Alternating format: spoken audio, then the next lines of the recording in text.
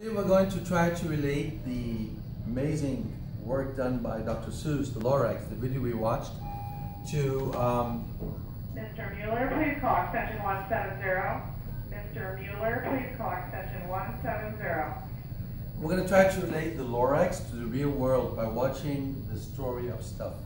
And so the story of stuff is a video about how materials are actually brought to us, how goods are brought to us really in the real world, as opposed to the things which were brought to us by the Onceler in the video, the Lorax.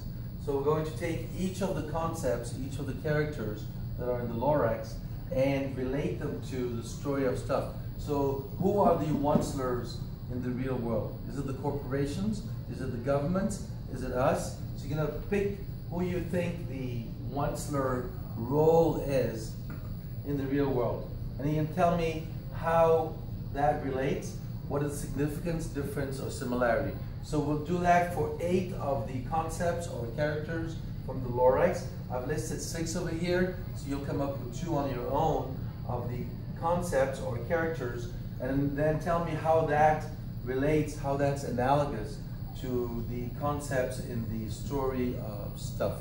And then we'll discuss that right afterwards.